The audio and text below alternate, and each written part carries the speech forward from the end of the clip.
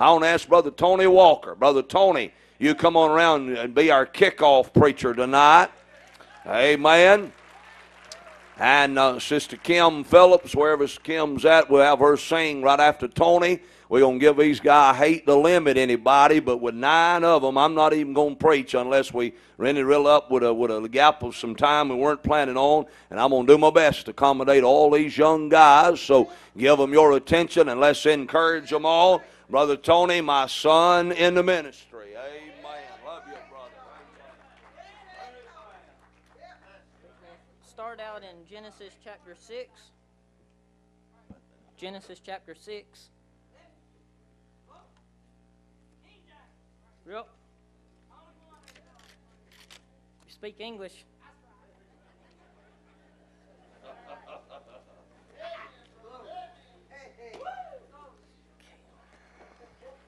Give the cameraman, can't see who it is, but give him a break tonight. If you just want to zoom out where you got enough right here, you ain't got to follow me around, but that's all right. Bless you, Lord. Okay. Like Preacher Sammy Allen said one time, some preachers preach for him. They stand there and hardly move, and then he preaches, and they say it's like watching a tennis match back and forth. But the Apostle Paul said in Philippians chapter 1, he said no matter how Christ is preached, as long as it's Christ being preached, he said he would rejoice. The devil tries to do a lot of stuff to us.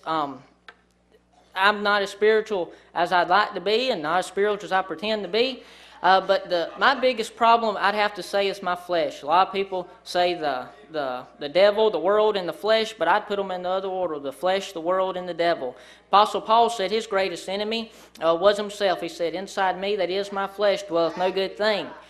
Jesus told a group of people one time, he said that they were a whited sepulchre, a whited grave. It looked good on the outside, kind of like a coffin, kind of like what James Brown was laid, the Godfather's soul laid in this week. But all the money he had isn't doing him any good right now. All the good things, all the charities, all that stuff won't do him a bit of good. I don't know his testimony. I don't know if he's saved or not, but I know this. Every person who leaves this world lost, no matter how pretty that coffin may be, it won't do them a bit of good. So it's real easy to sometimes to focus on the outwards. It's real easy to sometimes to focus on the external things and lose touch of what really matters. But we're going to look at 4 things tonight that I hope will be a blessing, that should show 4 different areas in the Bible, 4 different scriptures to teach us to look at what is most important. You alluded to it this morning when Samuel went down to Jesse, and he looked, and that kind of helped me know what to preach tonight. And Samuel went down to Jesse. And he said, do you have the sons? And he showed him all the sons. And he went to the first one, and he could do this and that. But the point of that in 1 Samuel chapter 16 is it said that man looketh on the outward appearance, but God looketh on the heart. God looks on the inside. Now that doesn't change the fact that, yes, man does look on the outside. So, yes, we should have an external public testimony for the sake of a witness and for the sake of Christ. But the important thing is what God sees on the inside. But in Genesis chapter 6, y'all, most of you know it, is the story about Noah's Ark and the flood. In chapter 7, chapter 8, and chapter 9, God makes a covenant with Noah.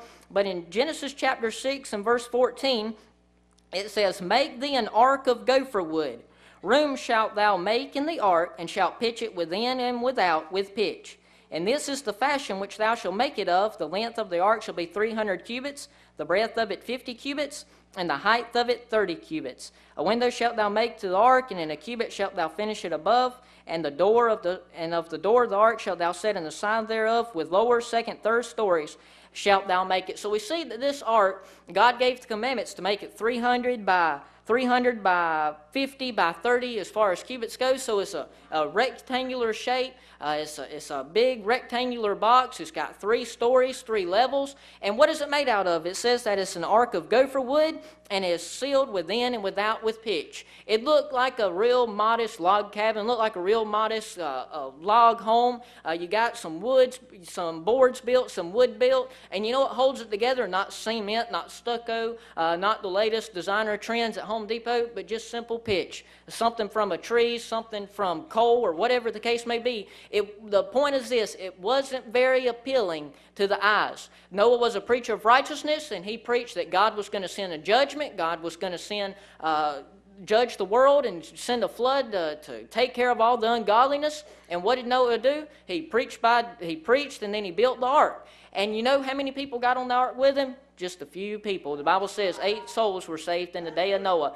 It wasn't very appealing to look at. It didn't look like one of those ships out in the sea where the jets take off. When you looked at it, it's just some modest wood and some modest pitch holding it all together. But the point is this: it wasn't what it looked like on the outside, it's what was on the inside. If you look in chapter 7 and verse 1, it says, "And the Lord said unto Noah, Come thou and all thy house into the ark." And then if you flip over to chapter 8 and verse 16, God's speaking again, or Genesis 8:15, "And God spake unto Noah, saying, Go forth of the ark, thou and thy wife and thy sons' wives with thee." The point of that is this: when God wanted Noah to get into the ark, he said, "Come into the ark." God didn't say, "Noah, go into the ark," but he said, "Noah, come into the ark." And then when he wanted Noah to get out of the ark, he didn't say, "Noah, come out," but he said, "Noah, go out." The point of that is this: why I said that, God was in the ark the whole time. So even though it may not look good on the outside, even though the appearance may not be what all the world wanted to see, the important thing is this: it wasn't what it looked like on the outside. Yes, it was effective. Yes, it was pitched within, without with pitch. The water couldn't get in. The animals couldn't get out. They were safe and secure. But God was with Noah the whole time. And I'd say that speaks of our home. That speaks of our protection. You know, some people in here might have a nice home, real 300,000, 400,000, 500,000 home. There's a few of those around in Anderson. But even if you don't have that, even if it may not look good on the outside, if that's what God's given you, don't look on the outside, but look at what's on the inside. Is God in the midst of there? That was their home. If you look at how long they were in that ark, for a bunch of days, that was their home. They didn't go out of it. Now, Noah couldn't control what happened outside of that ark. He left that up to God. If there's sin, if there's ungodliness, if there's wickedness, Noah had no control about what took place outside the ark. But as long as it was inside of the ark, and as long as he was there, the head of the home, and God was there looking at everything and taking care of everything, that shows the importance that inside of Noah's little home with his family in there, God was there, and that's what makes it special. You know, I know when you speak a house in the Bible, it can refer to a family, but you know what it says about Hebrews in chapter 11? By faith, Noah built an ark to the saving of his house. So I'd say that Genesis chapter 6, we can call it a picture of our home. It may not be the most beautiful thing, may not be the most elaborate thing, it may not draw people, it may not attract people, but if God is there in the midst, then that's all that counts. So when the devil if you want to flip to the next point, we'll be in the book of Exodus chapter 26. So when the flesh, the world, the devil gets you looking at so-and-so lives up here, so-and-so moved up there, so-and-so bought this or built this, that may be nice, and if God allows them to do that, then rejoice with those that rejoice. But the important thing is look at what's on the inside. If it was a master ship and God wasn't on the inside, that thing would have sunk, and they would have all perished. But by faith, Noah built an ark to the saving of his house. So I would say that one area, our flesh and the world and the devil tries to get us to focus on everyone else. I'd say that's our home. You go through and drive down there and say, boy, I wish I had this, or boy, I wish I had that. When we ought to look at what we do have and realize that as long as God's there in the middle of it, then that's all that matters. Well, another area that the world, the flesh, the devil tries to get us to think about and doubt and look other places instead of looking at what he's already blessed us with, I'd say is our place of worship. So first of all, that happens with where we live, our home, where God has given us to protect us and watch over us. I'd say that also happens in the place of worship. In Exodus chapter 26, if you look in verse 1, it says, Moreover, thou shalt make the tabernacle with 10 curtains of fine twined linen, and blue and purple and scarlet, with cherubims of cunning work shalt thou make them. And then in verse 7, and thou shalt make curtains of goat hair to be a covering upon the tabernacle. 11 curtains shalt thou make. And then if you look on down to verse 14, and thou shalt make a covering for the tent of ram skins dyed red, and a covering above of badger skins. Now there's a bunch of chapters in the book of Exodus, and then in also Leviticus and Numbers and Deuteronomy. It speaks about the tabernacle. But first of all, we've seen that it's real easy to look outward and look on the outward things as far as a home, when the important thing is what's on the inside. Next, I want us to see that the important thing about our place of worship is not what it looks like on the outside, but about who dwells on the inside in the midst. You see that on the inside, it was made out of fine twined linen. It had blue and purple and scarlet, blue representing heaven, purple royalty, and scarlet the color of sacrifice. And you got pure white linen, which is a picture of Christ. It's perfect, it's pure, there's no spots, there's no blemish in it. But let me remind you, you didn't see that from the outside. When the children of Israel were there and they were looking inward at the tabernacle, you saw the linen from the outside. You saw the blue and the scarlet and the purple on the outside. But if you look down in verse 14, it says, and thou shalt make a covering for the tent of ram skins dyed red, and a covering above of badger skins. Now let me ask you this. Do any of you, would you want to come down here to this church and see badger skins hanging all on the outside? No, you want to see something that looks nice and attractive? The point is this: badger skins aren't the most attractive thing. Ram skins dyed red isn't the most attractive thing. Goat hair is not the most attractive thing. But God didn't want Israel to be looking on the outside of the tabernacle, but He wanted them to be focused, go into the door, go into the curtain, go into the holy place. Matter of fact, once a year, well, not without blood, the high priest would go back into the most holy place, and that's what God wanted Israel's attention focused on. Just a little coffin-shaped box covered with gold, made out of wood, covered with gold, 2 little cherubims, but inside that little mist, God, the invisible, unchangeable, eternal God that inhabits heaven, heaven can't even contain Him, come to this world, and there somehow, some way, hovered in a cloud. If you flip to the end of Exodus, it'll show us a few things to show us how important that is. Exodus chapter 40.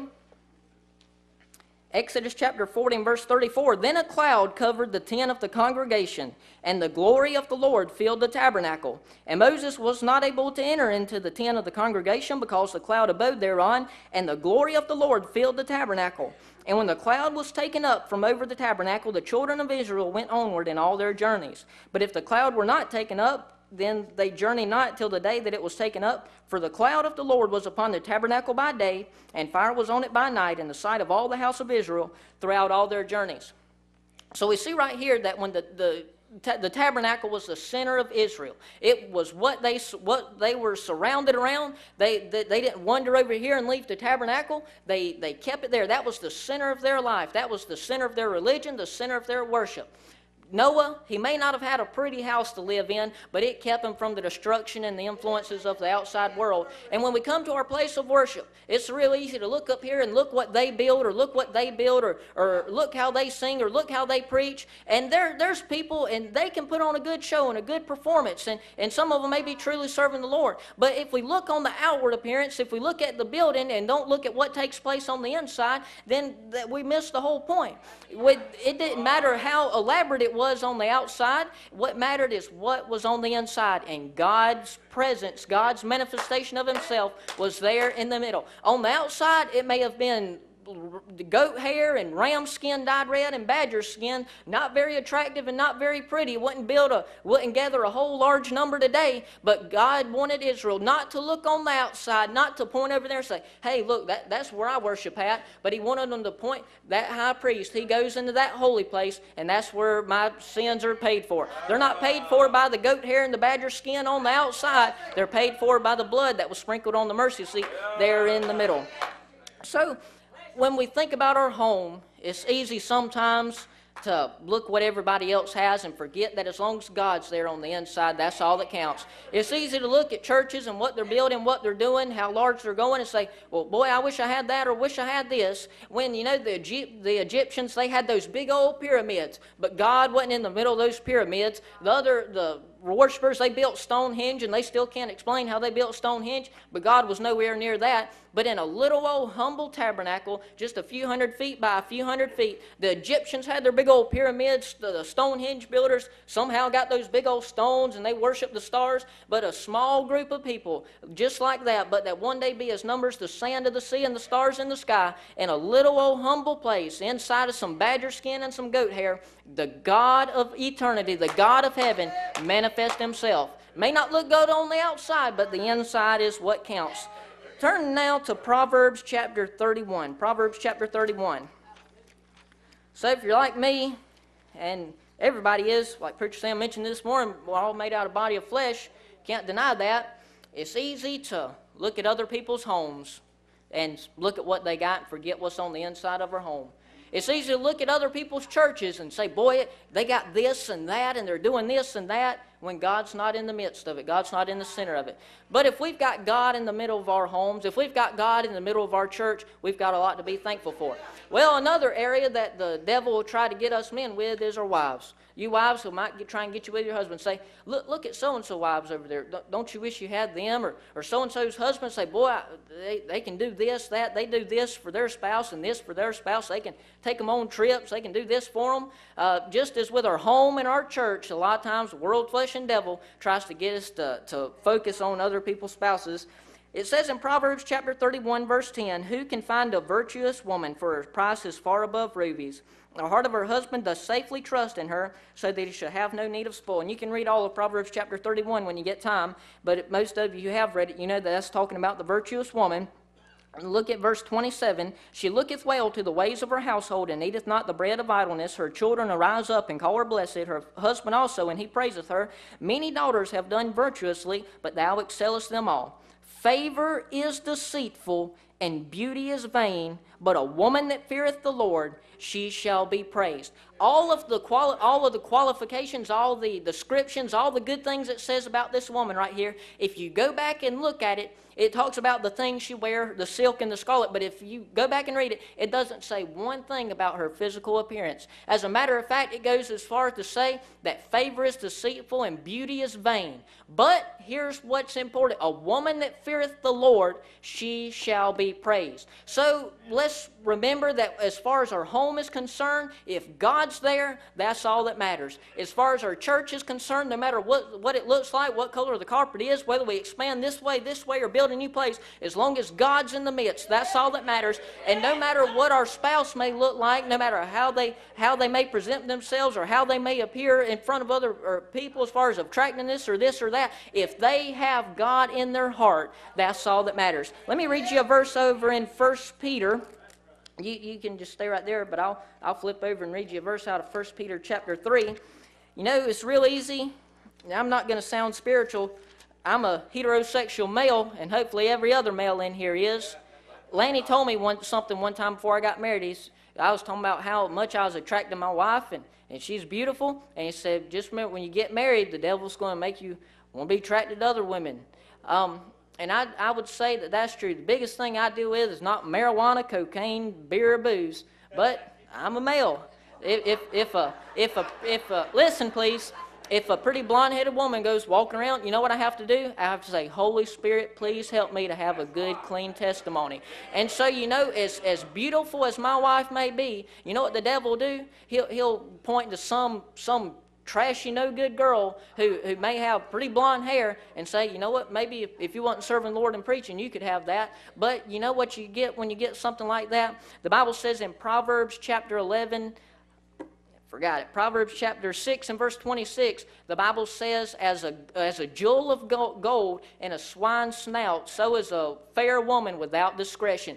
You can have a beautiful, blonde-headed girl, and she's all over the news for being a tramp. You can have a woman who may present herself this way or that way, but inside she is the most wretched, vile woman that you've ever met in your life. Proverbs chapter 6 and Proverbs chapter 7 speaks of the adulterous woman.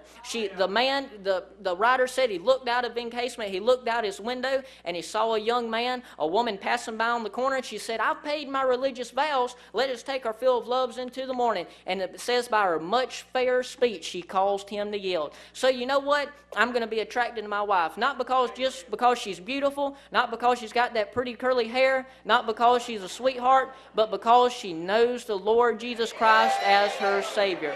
So when we look at our home, if God's in the middle, that's all that counts. If we look at our church and our place of worship, if God's in the middle, that's all that counts. When we look at our wife, or we look at our husband, or we look at our spouse, the Bible says in 1 Peter chapter 3, for the women not to be concerned with the plaiting of hair, the putting on of gold, the putting on of apparel, but let it be the inward man of the heart. How can a woman have a man in her heart? Referring to Jesus Christ living in that wife's heart. I would rather have a saved wife than the most beautiful woman in this world, because that's all that matters. One day this flesh will deteriorate, one day this hair will fall out, one day these eyes will diminish, one day those teeth will fall out, and that woman she'll return to the grave just as she came from the womb, naked and not able to take a thing with her. But one thing that person can take with them is the Lord Jesus Christ in their heart. I'll tell you one more passage in Isaiah chapter 53. Isaiah chapter 53. The devil and everyone else will try to get us to look at so-and-so's house, will try to get us to look at so-and-so's church, trying to get us to look at so-and-so's wife, and then he'll try to hit you in the heart and say, look at that religion. They got this and that, and it looks so prim and proper, no blood, no this, no that. Isaiah chapter 53 and verse 1, it says, who hath believed our report, and to whom is the arm of the Lord revealed? For he shall grow up before him as a tender plant, and as a root out of a dry ground. He hath no form nor comeliness, and when we shall see him, there is no beauty that we should desire him. Our Savior, the one who died on the cross. We shouldn't be attracted to our home because of what it looks like, but what's on the inside. We shouldn't be attracted to this church because of the way it's built or the way it's fashioned, but because of what takes place on the inside. We shouldn't be primarily attracted to our spouse because of what's on the outside, but because of who lives on the inside. And the one who died on the cross, we're not attracted to him because he was muscular. We're not attracted to him because he had blonde hair, or blue eyes, or green eyes, or brown hair. We're not attracted to him because any physical thing about him, but because of who he was on the inside. And let me remind you that on the inside, he wasn't just a good man. On the inside, he wasn't just a good teacher. But the Bible says in 1 Timothy chapter 3 and verse 16, and without controversy, great is the mystery of godliness. God was manifest in the flesh. And the Bible says in Colossians chapter 2 and verse 9, in him, in Jesus Christ, dwelleth all the fullness of the Godhead bodily. When you look at the birth of Jesus Christ, it was just a humble, meek birth. Nothing attractive about that. When you look at the way he died on the cross, there was nothing attractive about that. When you look at his ministry, he didn't even have a place to lay his head. The animals could go to sleep in their dens, but he said, the Son of Man hath not a place to lay his head. When you look at the fact that he was ministered to by the women, and they gave him everything to keep along on his journeys, his food and this and that, there was nothing physically attractive about Jesus Christ. But you know what it has enabled him to attract thousands and millions of people down through thousands of years? Not for who he was on the outside, but because on the inside, the fullness of God dwelt inside of that one man, the God-man, the Lord Jesus Christ. So, I'll remind you the verse I said a few minutes ago when I began. God said that man looketh on the outward appearance, but God looks on the heart. When you go home tonight, it doesn't matter if the shutter's falling off, the door doesn't close. If God's there, that's all that counts. Next time, when we show up next Wednesday or Sunday or whenever that may be, when you walk in the doors, don't look at this or that or the bathroom or the door. Look at what takes place when the preaching of God's words goes on. When you go home and you look at that wife or that husband in the eyes, if you see maybe they got a wrinkle here or a gray hair there, don't look at that. Look at who lives on the inside. And when you look at your Savior, Jesus Christ, don't be concerned about how tall he was or how short he was or how big or little he was. Be concerned with the fact that on the inside, he was God manifest in the flesh.